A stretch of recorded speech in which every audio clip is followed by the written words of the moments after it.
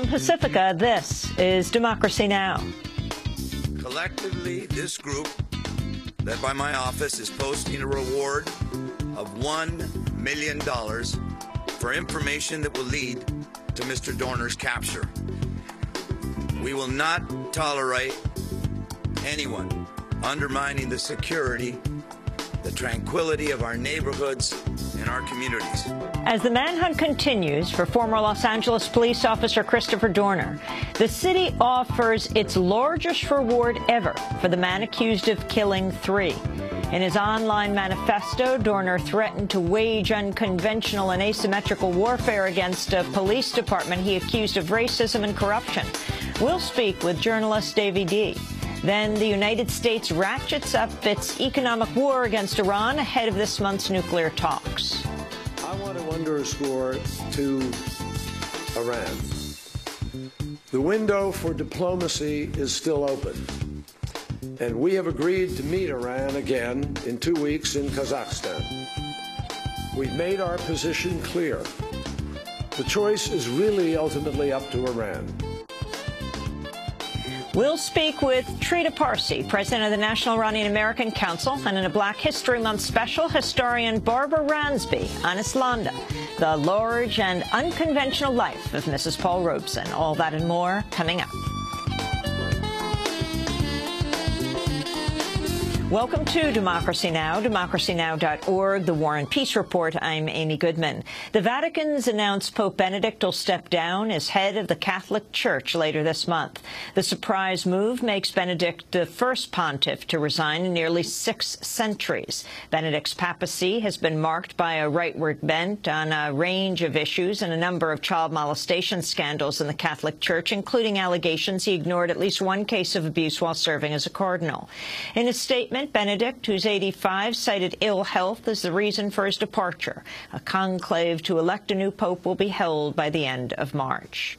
President Obama is reportedly preparing to announce new reductions to the country's arsenal of nuclear weapons. In his State of the Union address Tuesday night, Obama is expected to announce plans to cut the number of deployed warheads to just over 1,000, a third reduction from the current number of around 1,700.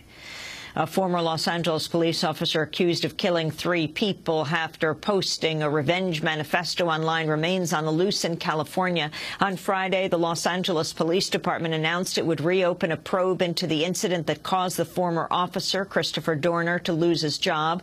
Dorner was fired from the LAPD in 2008 for making false statements after he complained his training officer had kicked a mentally ill suspect during an arrest.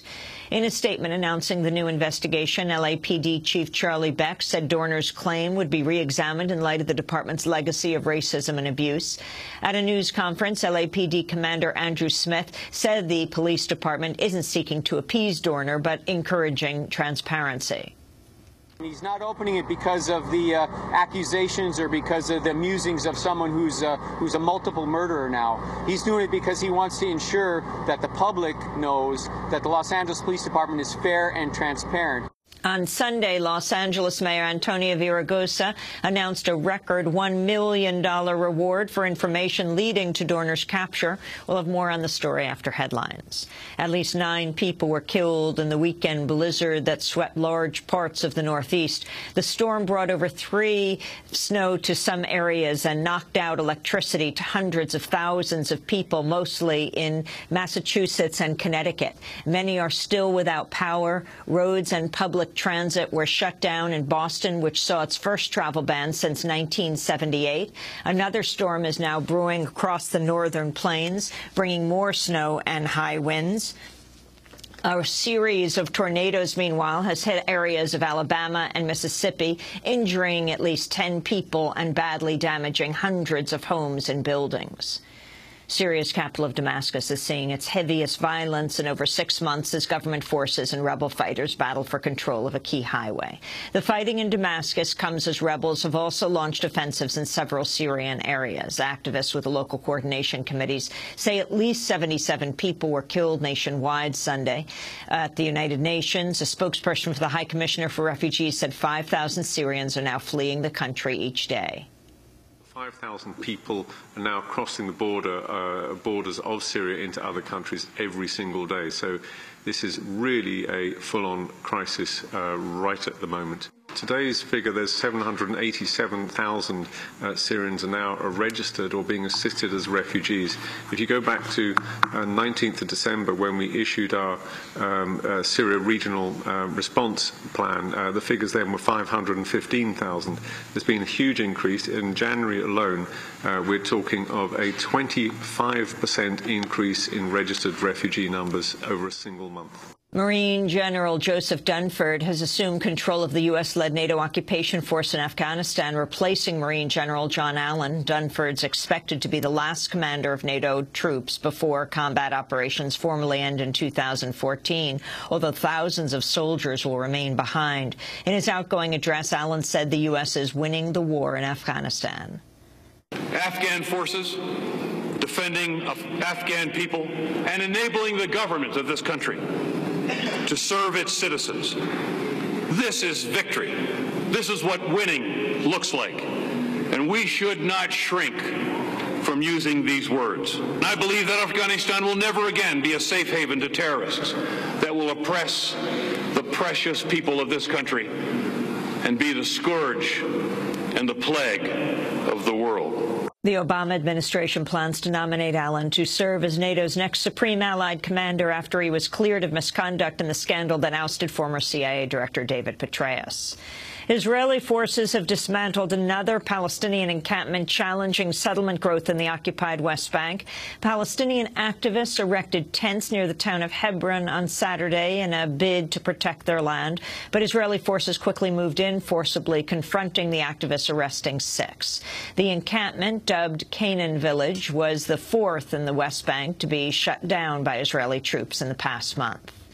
Bahrain's government is holding reconciliation talks with opposition parties for the first time in over a year. The negotiations last broke down in July 2011 after opposition groups accused the U.S.-backed monarchy of obstruction and failing to address their grievances. Public protests remain barred inside Bahrain in the monarchy's attempt to crush a 2-year uprising. More than 100,000 people marched across Ireland on Saturday in protest of the country's austerity policies. The demonstrations were held under the banner of Lift the Burden, a call to end the public bailout of Ireland's banking debts. First Lady Michelle Obama was among the mourners at a Chicago funeral Saturday for a 15-year-old girl killed in a random shooting just days after performing at President Obama's inauguration. Hadia Pendleton was with a group of friends when a gunman fired from nearby. She'd recently returned from Washington, where she'd performed with her school marching band during the inaugural festivities. The Obama's home is about a mile from the park where she was killed. During the service, Michelle Flegger of the Greater Harvest Baptist Church and Hadia's mother, Cleo, decried gun violence and mourned the girl's death. But we're here because of an innocent victim of gun violence. Anthony and Cleo, your angel has become the face and the tragic reality of this epidemic of gun violence that is causing funeral processions of our children. You don't know how hard this really is. And those of you that do know how hard this is, I'm sorry. I'm sorry. No mother, no father should ever have to experience this. On Sunday, the day after her daughter's funeral, 2 men were taken into custody as persons of interest in the probe into her death. In another case of gun violence drawing national attention, 4 people were wounded in New Orleans on Saturday when shooting erupted during the annual celebration of Mardi Gras. One of the victims is in critical condition. In Arizona, the armed posse of controversial Maricopa County Sheriff Joe Arpaio held a training session over the weekend on using guns to protect schools from attack. Arpaio recruited the Hollywood action film star Steven Seagal to train his volunteers. They used guns firing non-lethal rounds and had children come in to pose as scared students. Both Seagal and Arpaio dismissed the concerns of a group of protesters who demonstrated across the street. The most precious asset we have as a society and as human beings is our children. and I'm here to try to teach the posse firearms and martial arts to try to help them learn how to respond quicker and help protect our children. But I don't know what these protesters are talking about. I'm going to say it again. For those protesters, we are here to protect the children. That's the main mission. They can say whatever they want, but I'm not going to stop. Secretary of State John Kerry has made his first public comments on the proposed Keystone XL pipeline since replacing Hillary Clinton earlier this month. Known for being an environmental advocate while serving in the Senate, Kerry will carry out President Obama's decision on whether to approve the massive oil pipeline that critics warn will bring climate catastrophe.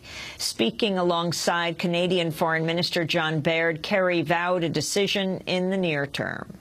With respect to the Keystone, Secretary Clinton has put in place a very open and transparent process, which I am committed to seeing through. I can guarantee you that it will be fair and transparent, accountable, and we hope that we will be able to be in a position to make an announcement in the near term. I don't want to pin down precisely when, but I assure you in the near term.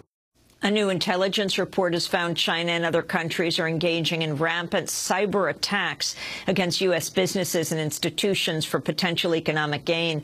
According to the Washington Post, a national intelligence estimate warns the U.S. is, quote, the target of a massive, sustained cyber espionage campaign that's threatening the country's economic competitiveness.